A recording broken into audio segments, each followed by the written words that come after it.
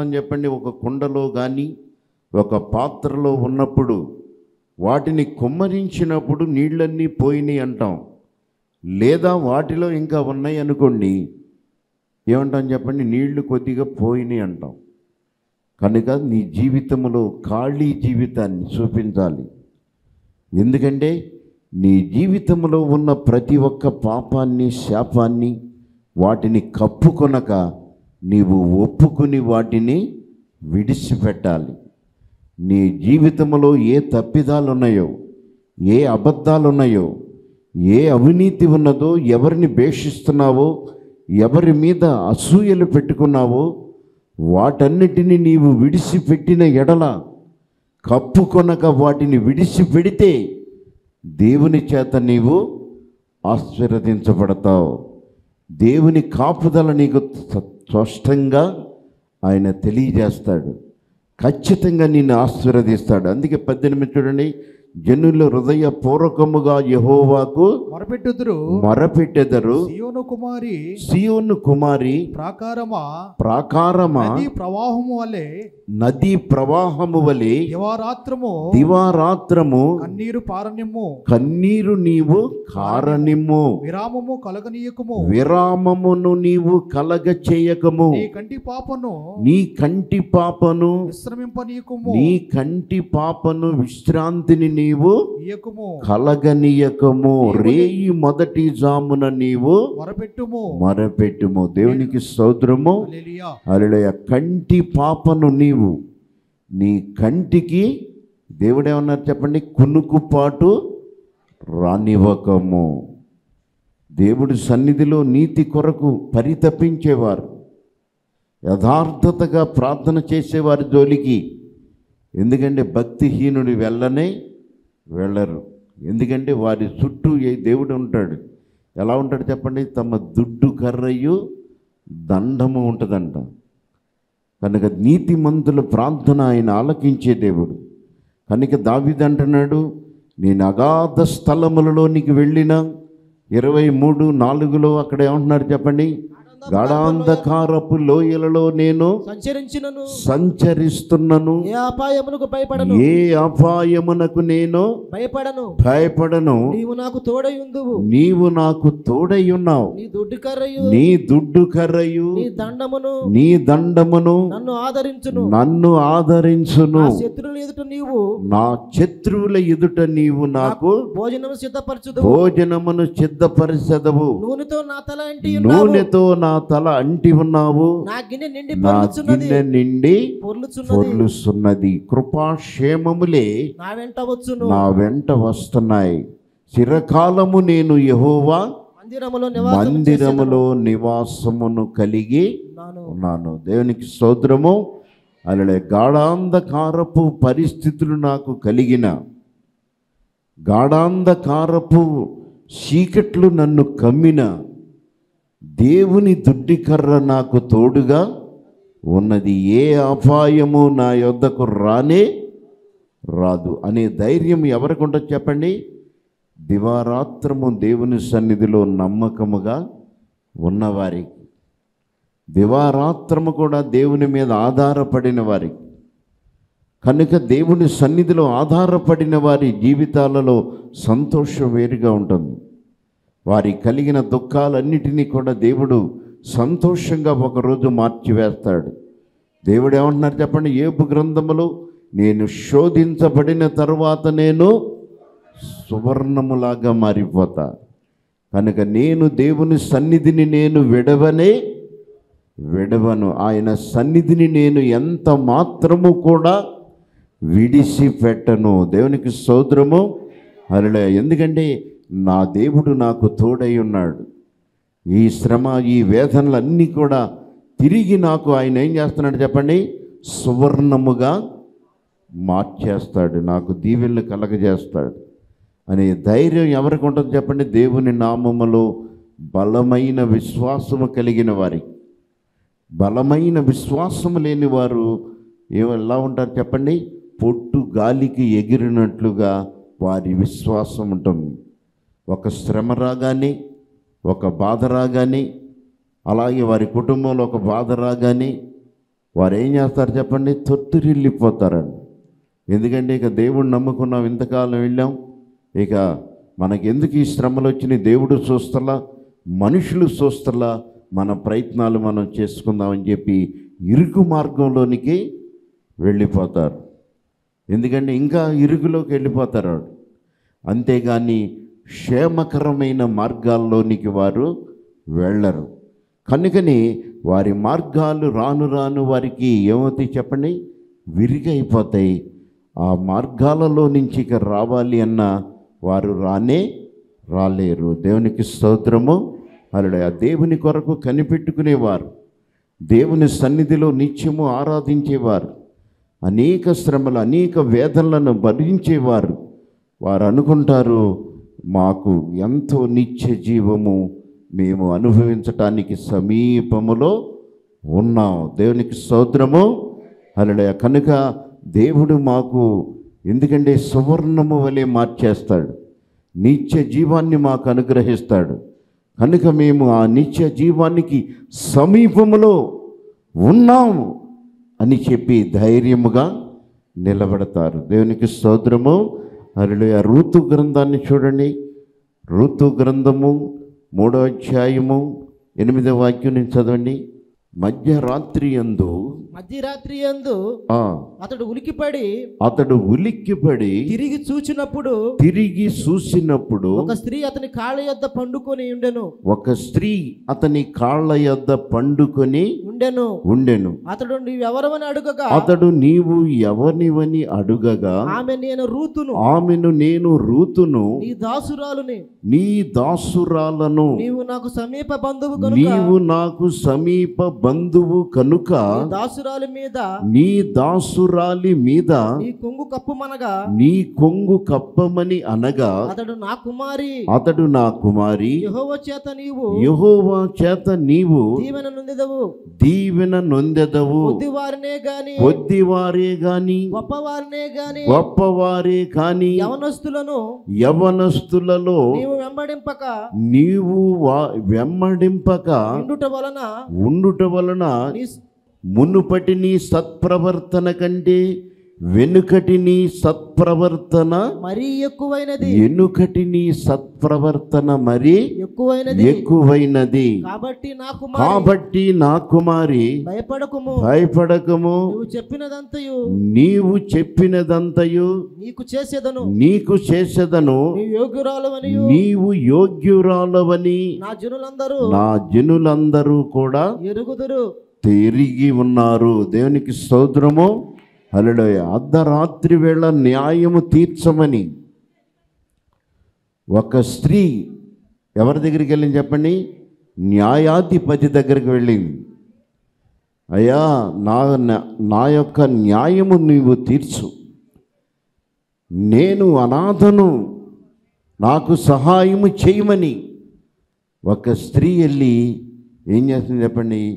ఒక అధికారి యొద్ద కాళ్ళ దగ్గర కూర్చుని నాకు సహాయము చేయయ్యా అని చెప్పి ఆ స్త్రీ వెళ్ళి ఆ ఎత్తిమిలాడుకుంటుందంట. తనకు నిజముగా ప్రార్థన చేసేవారు. చూడండి, లోకాసువార్త 18వ అధ్యాయం 7వ వాక్యంలో దేవుడు అక్కడ ఏమంటున్నారు చెప్పండి? దేవుడు తాను ఏర్పరచుకున్న వారు దివారాత్రము తనను గురించి మొరపెట్టుకొనుచుండగా దివారాత్రము కూడా తన్ను గురించి మొరపెట్టుకొనుచుండగా వారికి ఆయన న్యాయము తీర్చడా. ఆయన వారికి త్వరగా న్యాయము తీర్చును కదా. దేవునికి స్తోత్రము. హల్లెలూయా. దివారాత్రము కూడా నిజముగా ప్రార్థన చేసేవారికి ఆయన త్వరగా న్యాయము తీర్చడా, తప్పక తీరుస్తాడు. అలాగే రూతు కూడా నీతిమంతురాలుగా ఒక యవ్వనస్తురాలయుండి ఏ యవ్వనస్తులను కూడా వెంబడించకుండా, ఏ పాపమును ఆమె ఎరగకుండా, ఆమె విడుదల కొరకు ఎవరి మీద ఆశపడింది చెప్పండి? దేవుని మీద ఆశ పెట్టుకున్నది. దేవునికి స్తోత్రము. అలా జీవము కలిగిన దేవుడు నాకు న్యాయం చేస్తాడు. జీవము కలిగిన దేవుని సన్నిధి వైపు నేను చూస్తున్నాను. దేవుడి నామములో నేను ఈరోజు శపించబడిన నా జీవితాన్ని పరిశుద్ధమైన జీవితము మార్చే శక్తివంతుడు నా విమోచకుడు. నేను దివారాత్రము ఆయన మీద దృష్టి కలిగి ఉన్నాను. దేవునికి స్తోత్రము. హల్లెలూయా. కనుక నా విమోచకుడు దగ్గరకు వచ్చాను. నా విమోచకుడు నన్ను కాపాడే ప్రజల యొద్దకు వచ్చాను. కనుక నన్ను దివారాత్రము కూడా కాచి కాపాడే ప్రజల మధ్యలో ఆయన దేవునికి నేను మొరపెడుతూ ఉన్నాను. దేవునికి స్తోత్రము. హల్లెలూయా. ఆ ప్రజలను కాపాడే దేవునికి ఆమె మొరపెడుతుందంట. ఎందుకంటే ఈ లోకంలో అనేక శ్రమలు వేదనలు ఉన్నప్పుడు ఆ యవనస్తులను ఈ యవనస్తులను అలాగే దేవుడి మార్గాలలో తప్పు తిరిగే మనుషుల మార్గమును చూడక ఆమె సత్యమైన ప్రవర్తన కలిగి ఆమె మునుపటి ప్రవర్తన కన్నా కూడా వెనకటి ప్రవర్తన ఎంతో ఏమైంది చెప్పండి. అక్కడ దేవుడు ఏమన్నారు చెప్పండి. నీ మునుపటి ప్రవర్తన కన్నా కూడా వెనుకటి సత్ప్రవర్తన మరీ ఎక్కువైనది. నీ యొక్క వెనుకటి సత్ప్రవర్తన నీ వెనుకటి సత్ప్రవర్తన కన్నా నీ సత్ప్రవర్తన మరీ ఎక్కువైనది. నీ మునుపటి ప్రవర్తన కన్నా కూడా ఇప్పుడు నీ ప్రవర్తన మరీ ఎక్కువైనది. మరీ సత్ప్రవర్తన సత్యమైన మార్గం. ఇప్పుడు నీ ప్రవర్తన ఎనుపటి ప్రవర్తన కన్నా కూడా ఇప్పుడు నీ మార్గాలు సరళము చేయబడి ఉన్నాయి. కుమారి, తప్పకుండా నేను నీకు సహాయము చేస్తాను. దేవునికి స్తోత్రము. హల్లెలూయా. కనుక కాబట్టి కుమారి, భయపడకుము. నీవు చెప్పినదంతయు కూడా నేను నీకు చేసేదను. నీవు యోగ్యురాలవు నా జనులు అందరూ ఎరిగే ఉన్నారు. దేవునికి స్తోత్రము. హల్లెలూయా. కుమారి, యవనస్తురాలా, నా జనులలో మునుపటి ప్రవర్తన కన్నా కూడా నీ ప్రవర్తన సత్ప్రవర్తన రుజువు చేసుకుని ఉన్నావు. నీతిమంతురాలుగా నీవు నిలబడి ఉన్నావు. తప్పక నేను నిన్ను విడిపిస్తా. తప్పకుండా నేను నిన్ను ఆశీర్వదిస్తా. భయపడకము అని ఒక మనుష్యుడు ఆయన ఏం చేశాడు చెప్పండి. ఆ కుమార్తెకి ఆ హస్తం కలిపాడు. ఆమెను అభయం ఇచ్చాడు. అమ్మా, నేను నిన్ను కాపాడుతా, నీ శ్రమ నుంచి విడిపిస్తా, నీకు రక్షణ కలగజేస్తా, నీకు రావలసిన ఆశీర్వాదాన్ని నేను తప్పకుండా నీకు అందిస్తా అని చెప్పి ఆ ఒక మనుష్యుడు ఏం చేశాడు చెప్పండి. ఆమెకు హస్తాన్ని అభయం ఇచ్చాడంట. అలాగే దివారాత్రము కూడా దేవుని సన్నిధిలో ఆయనకు మొరపెట్టే వారికి దేవుడు త్వరగా వారికి న్యాయము తీర్చడా. దేవునికి స్తోత్రము. హల్లెలూయా. కనుక ఎంత బలహీనులైనా, పేదవారైనా, ధనవంతులైనా దేవుని సన్నిధిలో నీతి కొరకు ఆకలి దప్పులు కలిగిన వారు వేదనతో ఆయనకు మొరపెట్టినప్పుడు ఒక ఎదవరాలకి సహాయం చేసిన దేవుడు, ఒక ఎదవరాలు సత్ప్రవర్తన చూసిన దేవుడు, ఒక నీతిమంతుని, ఎందుకంటే నీతిమంతుని ఎవరు గుర్తించని ఈ లోకములో వారిని ఎరిగిన దేవుడు ఈరోజు నీకు సహాయము చేయలేడా. దేవునికి స్తోత్రము. హల్లెలూయా. కనుక దేవుడు మనలను ఎంతగానో ప్రేమించిన దేవుడు. నిర్గమాకాండం చూడండి, 14వ అధ్యాయము 20వ వాక్యం చూసినప్పుడు ఇశ్రాయేలీల పక్షాన నీతిమంతులు మొరపెట్టినప్పుడు వారికి ఏం చేశాడు చెప్పండి. చూడండి, నిర్గమాకాండము 14వ అధ్యాయం 20వ వాక్యం చూడండి. అది ఐగుప్తుల సేనకు, ఆ ఐగుప్తు సేనలకు, ఇశ్రాయేలు సేనకు నడుమ ప్రవేశించెను. అది మేఘము గనుక వారికి చీకటి కలిగను గాని, వారికి చీకటి కలిగెను కానీ అది ఐగుప్తు సేనలకు ఇశ్రాయేలు సేనలకు నడుమ ప్రవేశించెను. అది మేఘము కనుక వారికి చీకటి కలిగెను కనుక ఆ రాత్రి అది వీరికి వెలుగునిచ్చెను. కనుక ఆ రాత్రి అంతయు ఐగుప్తీయులు సేనలకు ఇశ్రాయేలీయులు సమీపింపలేదు. మోషే సముద్రం వైపు సముద్రము వైపు చెయ్యి సాపగా యెహోవా ఆ రాత్రి అంతయు బలమైన తూర్పు గాలి చేత సముద్రమును తొలగించి దానిని ఆరిన నేలగా చేసెను. నీళ్లు విభజింపబడగా ఇశ్రాయేలీయులు సముద్రపు మధ్యన ఆరిన నేల మీద నడిసరి. ఆ నీళ్లు వారికి కుడి ఎడమ ప్రక్కన వారికి గోడవలే ఉండెను. ఐగుప్తులో ఫరో గుర్రములను రౌతులను వారిని తరిమి సముద్రమున మధ్యన చేరిరి. అయితే వేకువజామున యెహోవా అగ్ని స్తంభము మేఘమును నుండి ఐగుప్తీయుల దండు వైపు చూచి ఐగుప్తీయుల దండును కలవరపరిచి వారి రథచక్రములు ఊడిపడినట్లుగా చేయగా వారు బహుగా కష్టపడి తోలుచుండిరి. అప్పుడు ఐగుప్తీయులు ఇశ్రాయేలు ఎదుటి నుండి పారిపోదాం రండిని యెహోవా పక్షమున మనతో యుద్ధము చేయుచున్నాడని చెప్పుకొనిరి.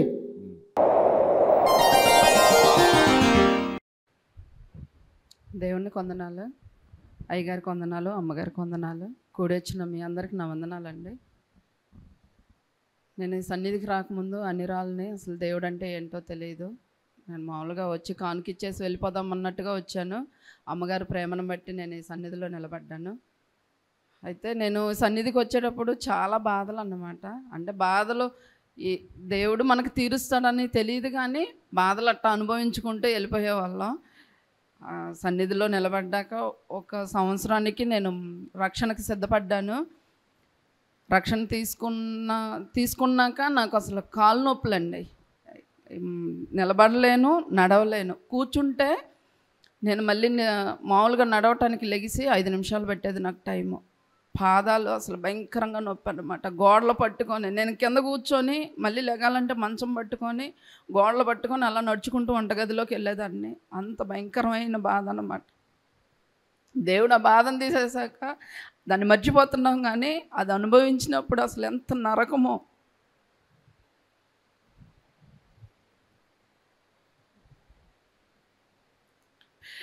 అసలు నాకు తెలియదండి దేవుడిని ఇలా అడుక్కోవాలి, దేవుడు మనకు రోగాలన్నీ తీసేస్తాడని కూడా నాకు తెలియదు. నేను అడగకపోయినా నా దేవుడు నా మీద ప్రేమతో దైవజనులు చేసిన ప్రార్థన బలాన్ని బట్టి ఈ సంఘం మీరందరూ మా కొరకు, మా కుటుంబం కొరకు ప్రార్థన చేశారు. నా వ్యాధులన్నీ అసలు ఆ కాలు నొప్పితో నేను ఎన్ని సంవత్సరాలు బాధపడ్డాను. అసలు దేవుడు అద్భుతంగా నా జీవితంలో అసలు గొప్ప కార్యం చేశాడు. నేను మామూలుగా మళ్ళీ ఆ కాలు నొప్పి ఇక్కడ నేను సన్నిధిలో కూర్చునేటప్పుడు కూడా నేను పక్కన మనిషిని సాయం తీసుకొని లెగిసి వాళ్ళని ఒక 2-3 నిమిషాలు పట్టుకొని తర్వాత మామూలుగా నేను నిల్చునేదాన్ని. అంత బాధతో బాధపడ్డాను. దేవుడు ఆ కాలు నొప్పి నుంచి తీసేశాడు. అంతేకాదండి, ఎన్నో బాధలు అన్నమాట.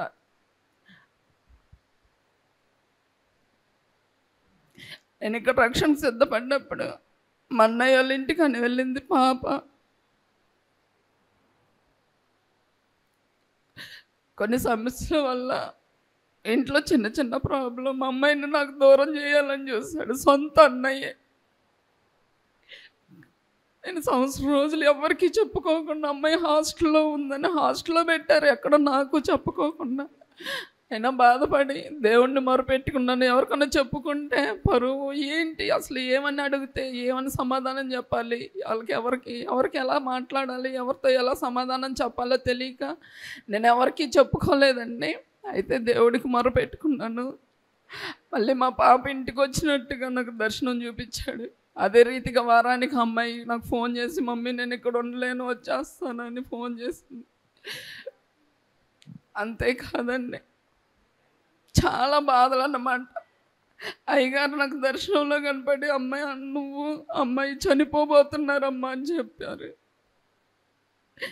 ఏంటి ప్రభు మాకు బాధలని, నేను చనిపోవటం ఏంటి ప్రభు, అమ్మాయి చనిపోవటం ఏంటని నేను ప్రార్థన చేసుకున్నాను. దైవజనులకు చెప్పే ధైర్యం లేక నేను చెప్పలేదండి.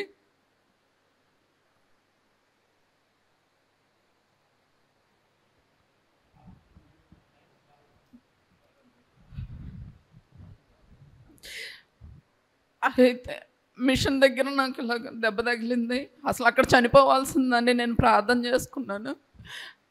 మిషన్ తిరిగే మిషన్ ఊడిపోయి గొంతుకు తగిలింది లైట్గా. నేను మిషన్ సౌండ్ తేడా వచ్చిందని కట్టేద్దామని ఎదురెళ్తున్నాను. నన్ను ఎవరో పక్క నుంచి లాగినట్టుగా వెనక్కి లాగేసరికి నేను అసలు మిషన్ కూడా కట్టేయకుండా ముందే ఆ మిషను తిరిగేదంతా ఊడిపోయి వెనక మళ్ళీ కిటికీకి తగిలింది. నేను అక్కడ నిల్చుంటే నా తల పగిలిపోయి నేను అక్కడే చచ్చిపోయేదాన్ని. దేవుడు అంత గొప్పగా అసలు నన్ను తప్పించాడండి. అంతేకాదండి, పాప ఇక్కడ డిగ్రీలో జాయిన్ చేయిద్దాము, అసలు ఏ కాలేజీ ఏంటో అని నేను అయ్యగారితో మాట్లాడదామని వచ్చాము. అయితే మన సన్నిధిలోనే కొంచెం హేళనగా మాట్లాడినట్టు, మీ పాప ఏమి పెద్ద క్లవర్ ఏం కాదు అన్నట్టుగా చిన్న చూపు చూశారు. అయితే నేను ఒకటే అన్నాను, నేను గొప్ప సన్నిధిలో ఉన్నాను, మా పాప పెద్దగా చదవకపోయినా సరే దేవుడు నడిపించుకుంటాడని చెప్పాను నేను ఆ రోజు. వాళ్ళైతే ఈరోజు ఇక్కడ నిలబడలేదు. దేవుడు మమ్మల్ని అయితే ఇక్కడ అసలు వాళ్ళ సంఘంలో సాక్షిగా నిలబెట్టుకున్నాడు. అసలు మా పాప ఎప్పుడు కూడా చదువులో వెనకపడలేదండి. అది నా గొప్పతనం కాదు, దేవుని ప్రేమను బట్టి ఆమె చదువుకుంటుంది, ఎప్పుడు వెనక్కి తగ్గలేదు. ఈ రోజున ఐసెట్కి ప్రిపేర్ అవుతుంది. మీ అందరూ ఆమె కోసం మీరు ప్రార్థన చేయండి, పాప కోసం. అంతేకాదండి, బాబు జాబ్ విషయంగా చిత్తూరులో జాబ్ చేస్తున్నాడు సివిల్ ఇంజనీరింగ్గా. అయితే దూరం అయిపోతుంది, ఇక్కడికి రావాలంటే సెలవులు ఉండటం లేదు, రాలేకపోతున్నానని. కొంచెం కరోనా వల్ల కూడా మానేశాడు. అయితే చాలా బాధపడ్డాడు. ఒక 6 నెలల దాకా అసలు జాబ్ లేదు, చాలా బాధపడ్డాడు. నేను దేవుణ్ణి అడుక్కున్నాను. అయితే తానే అడుక్కున్నాడంట, యేసయ్యా ఇలాగా నాకు కనుక కోదాడలో జాబ్ వస్తే, అక్కడ జాబ్ ఉందని అంటే నాకు జాబ్ వస్తే కనుక నేను సగం శాలరీలు ఇక్కడికి సన్నిధికి ఇచ్చుకుంటానని అన్నాక ఆ రోజు సాయంత్రానికి ఆయనకి ఫోన్ వచ్చిందండి. దేవుడు అద్భుతంగా చేశాడు. అయితే ఎమ్మటే వచ్చేయమని చెప్పి వాళ్ళు ఫోన్ చేశారంట. బాబు, నేను ఒకరోజు ఇలాగే శనివారం తెల్లారితే శనివారం అండి, ఆ రోజు నైట్ నాకు 3:30కి దర్శనం వచ్చింది. బాబుకి యాక్సిడెంట్ అయినట్టుగా. అసలు ఎలా అంటే భయంకరంగా ఉందండి ఆ యాక్సిడెంట్. ఎలా అంటే ఇక పిల్లోడు ఏమీ లేదు, ఎవరో చెప్తున్నారు దేవుని చిత్తం అని. నేను పొద్దున్న లేకంగానే అమ్మగారికి ఫోన్ చేశాను, అమ్మ ఇలా జరిగింది, బాబుకి యాక్సిడెంట్ అయినట్టుగా అని. అయితే పక్కన అయ్యగారు ఉండి, అమ్మ ఉపవాసం ఉండి ప్రార్థన చేసుకోమని చెప్పాను అన్నారు. నేను అదే రీతిగా ఉపవాసం ఉండి ప్రార్థన చేసుకున్నాను. దేవుడు ఆశ్చర్యకరంగా పిల్లోడికండి లారీలో వెళ్ళాల్సినాడు. ఆ రోజు వెనక మళ్ళీ బండి వేసుకొని వెళ్తున్నాడు, లోడ్ వెళ్తుంటే లారీ వెళ్ళి చెట్టుకు గుద్దాడంట, కారును తప్పించిపోయి. దేవుడు ఎంత ఆశ్చర్యకరంగా పిల్లోడిని కాపాడాడంట. అసలు ఆ రోజు చచ్చిపోవాల్సింది మమ్మీ, లారీ వెళ్ళి చెట్టుకు గుద్దేసింది. నేను వెనక మళ్ళీ ఆ రోజు లారీలో వెళ్ళలేదు, బండిలో వెళ్ళానని. దేవుడు ఎంత గొప్ప కార్యం చేశాడు. ఇది నా గొప్పదనం కాదండి, ప్రతిదీ దేవుడు చెప్పి చూపించి తప్పిస్తున్నాడు. దైవజనులు చేసే ప్రార్థనే ఈ సంఘ బలం. మీరందరూ నా కుటుంబం కోసం చేస్తున్న ప్రార్థన బట్టే, ఇది మమ్మల్ని బట్టి అయితే కాదండి. నాకైతే అర్హత లేదు ఈ సన్నిధిలో నిలబడటానికి కూడా. అసలు నా బిడ్డల్ని ఈ సన్నిధిలో అంతం వరకు కూడా సాక్షిగా నిలబెట్టుకోవాలని, నా బిడ్డ కూడా అసలు ఆయన రక్షణలోనికి రావాలని మీ అందరూ అనుదినం ప్రార్థనలో నా కుటుంబం కోసం ప్రార్థన చేయండి. ఈ గొప్ప సాక్ష్యం దేవుడు దీవించును గాక. హల్లెలూయా. దేవునికి వందనాలండి, అయ్యగారికి వందనాలు, అమ్మగారికి వందనాలు, కూడి ఉన్న ఈ సంఘస్థులందరికీ హృదయపూర్వక వందనాలండి. గత నెల నుంచి నాకు మా ఇంట్లో వాళ్ళందరికీ బాగా ఫస్ట్ నాకు అటాక్ అయిందండి కరోనా. నాకు వచ్చింది కానీ నాకు 3 రోజుల్లోనే దాని సిమ్టమ్స్ బాగా ఒక 3 రోజులు తీవ్రంగా చూపించింది. తర్వాత 4వ రోజు నుంచి నాకు అసలు ఏమీ లేనట్టే, అసలు కరోనా అనేది వచ్చిన పోయింది. 4వ రోజు నుంచి అసలు ఏ సమస్య లేదు నాకు. కానీ నాకు వచ్చిందని తెలవటంతోనే సపరేట్ రూమ్లో వేరేగా ఉండిపోయి అసలు వాళ్ళకి ఝాన్సీకి పిల్లలకి అందరికీ దూరంగా ఇటు అటు తలుపులు వేసేసి సపరేట్గా ఉండేవాడిని. అయినా సరే వాళ్ళకు కూడా వచ్చింది. కానీ ఝాన్సీకి చాలా బాగా సీరియస్ అయింది. కానీ కరోనా కాకుండా ఇంకా వేరే రకాల ఆరోగ్య సమస్యలతో చాలా ఇబ్బంది పడింది. అది ఇంకా ఎంత సీరియస్ అయిందంటే అది మళ్ళీ హాస్పిటల్ వరకు వెళ్ళి అక్కడ స్కానింగ్లని అయ్యని తీసి చాలా ఇబ్బంది పట్టింది. ఇదన్నీ చెప్పడానికి మెయిన్ కారణం ఏంటంటే ముందుగా ఈ పౌర్ణమి రోజు ఆరాధన అటెండ్ చేయకపోవటం, బాగా తనకు నమ్మకం ఏంటంటే ఝాన్సీకి పౌర్ణమి రోజు కన్నా ఆరాధన అటెండ్ చేసి మనం ప్రేయర్ చేసుకొచ్చుకుంటే ఆ రోజు ఎటువంటి వ్యాధులు ఉన్నా సరే, ఎటువంటి ఇది ఉన్నా సరే అన్ని స్వస్థత బాగా చేకూరుతుంది ఈ విశ్వాస మందిరంలో అని తనకు ఒక గట్టి నమ్మకం ఏర్పడిపోయింది. అలాగే కిందటిసారి ఈ కరోనా వల్ల రాగలేకపోయాం, అంతకు ముందుసారి ఒకసారి మిస్ అయ్యాము ఈ పౌర్ణమి రోజు ఆరాధన. అలాగే అప్పుడే అనుకున్నాం అది మిస్ అవటం వల్లే ఇంత ఇదిగా కరోనా వచ్చి అందరికీ బాగా సమస్యలు తెచ్చింది. కానీ రావటం అయితే ఒక అల్లకొల్లోలం అయిపోయింది, డబ్బులకి డబ్బులు అయిపోయినాయి, ఆరోగ్యం చాలా దెబ్బతింది. అప్పుడు అందరికీ, పిల్లలకు కూడా, మా పెద్దోడికి వచ్చింది, చిన్నోడికి రాలేదు, కానీ ఆడికి బాగా జ్వరం అది వచ్చింది. ఇక అదే అనుకున్నాం, ప్రభువా ఇక ఈ పౌర్ణమి రోజు ఆరాధన మాత్రం మిస్ అవ్వకుండా వస్తాము అని సాక్ష్యం చెప్పుకుంటాము. ఆ రోజు కూడా సాక్షుడిగా నిలుస్తాము ప్రభువా అని ప్రేయర్ చేసుకుంటే ఆటోమేటిక్గా చాలా అద్భుతంగా అందరికీ తగ్గిపోయి మంచి స్వస్థత చేకూర్చిందండి. అలాగే అమ్మగారికి, అయ్యగారికి ఫోన్ల ద్వారా చెప్పి ఎప్పటికప్పుడు ప్రేయర్ చేయించుకునేవాడిని. వాళ్ళు కూడా ప్రేయర్ చేసి సహాయం చేసినందుకు ధన్యవాదాలు. అలాగే మళ్ళీ ఇంకా కొంచెం అనారోగ్యంతోనే ఉందండి ఝాన్సీకి. ఆమెను గురించి కూడా మళ్ళీ అయ్యగారిని, అమ్మగారిని, మీ అందరినీ వేడుకుంటున్నాను ప్రార్థన చేయమని. ఈ గొప్ప సాక్ష్యం దేవుడు దీవించును గాక. ఆమేన్.